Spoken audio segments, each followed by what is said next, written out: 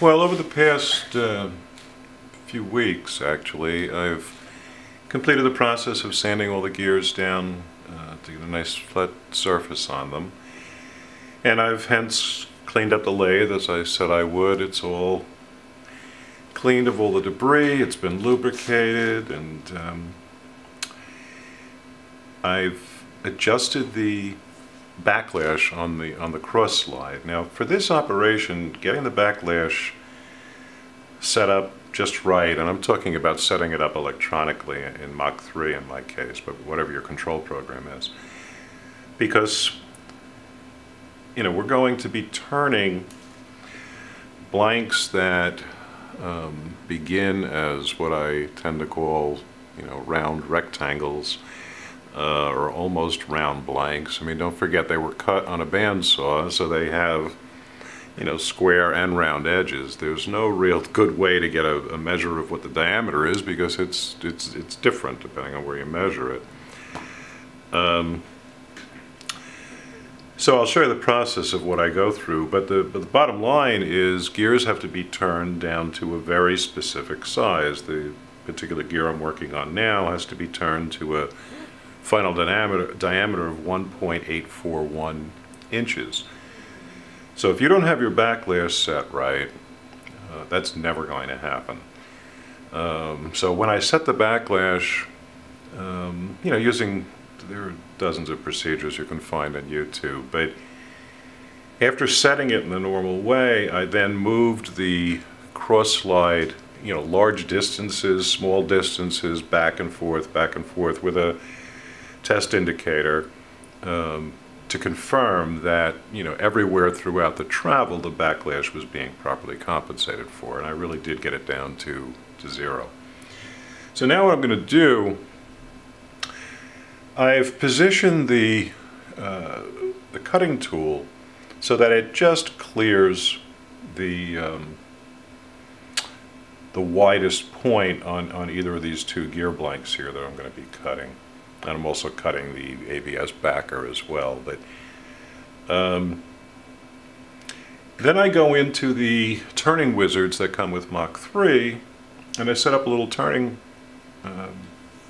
program to start, just off the par. We'll cut air the first couple of passes.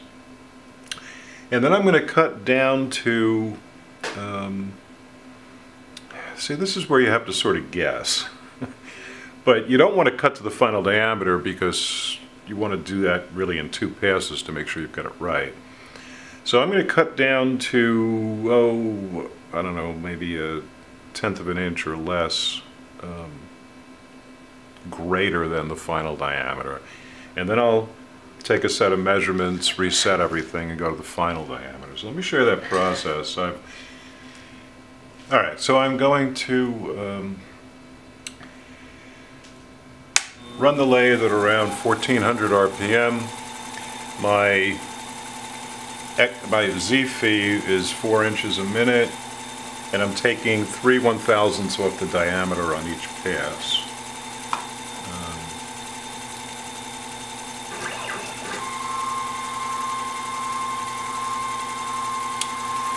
So the first pass is just cutting air, because all I did was try to get the tool close to the final diameter, or to the largest possible diameter, considering that the part is not exactly round.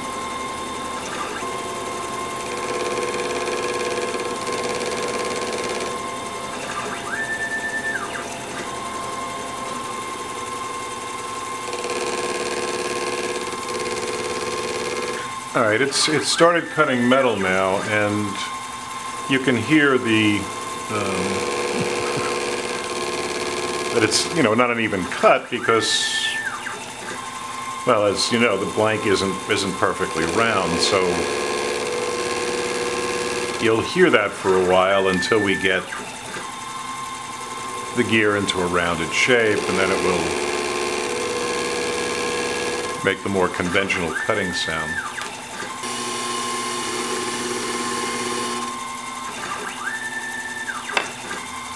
We're getting very close to the final,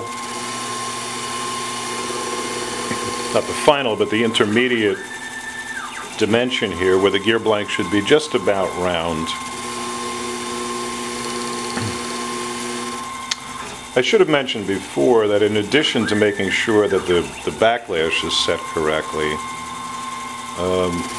this arbor that I've made to hold the gear blank is set up in a 4-jaw chuck, and it's very important that you use an indicator against this part and make sure that it's turning perfectly concentric to the axis here. So at this point, as you can see, I hope you can see, the gear is essentially round. What I'm going to do, I know I cut it, or the software believes it cut it to a diameter of 1.95, so now I'm going to take a check and it is measuring 0.195, which means that all of my backlash and other calculations were all correct. So if it hadn't been, if this had been off by a little bit, what I would have done is adjusted the DRO in Mach 3 to match the actual diameter. Because we know that actually I would have advanced the x-axis, because the x-axis backed off as the last step of the operation, but I would have put it back to where it made the last cut, and then I would have set the DRO to compensate, had there been any error here, but there isn't any error, so I don't have to do that. So now I just went back into the turning wizard, and I changed it so that the starting diameter is the 1.95 that we know we're at right now, and that the finished diameter is the 1.841 that this gear blank has to be made at. And I backed off on the cutting depth. I'm now only removing 2 thousandths instead of 3 from the diameter. So when this operation finishes, the gear blank should be exactly right.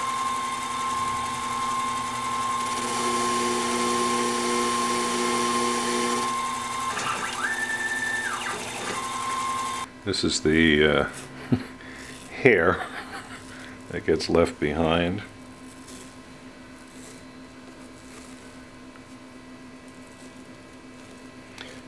As you can see, it comes off quite easily.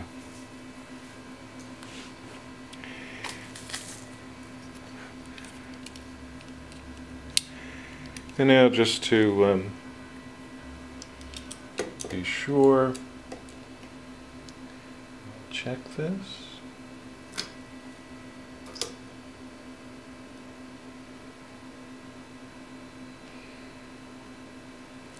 And it's within, it's just about exact. It's within half a thou of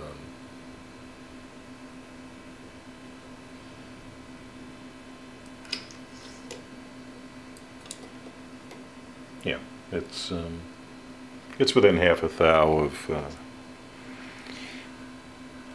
the final diameter, and that's about as good as I can ever get. That's not going to not cause any problem on the gear cutting. So that's how I turn a round rectangle into a circle, and I proceed like this for each of the different blank sizes. And then the next step is the actual tooth cutting, which is the fun part.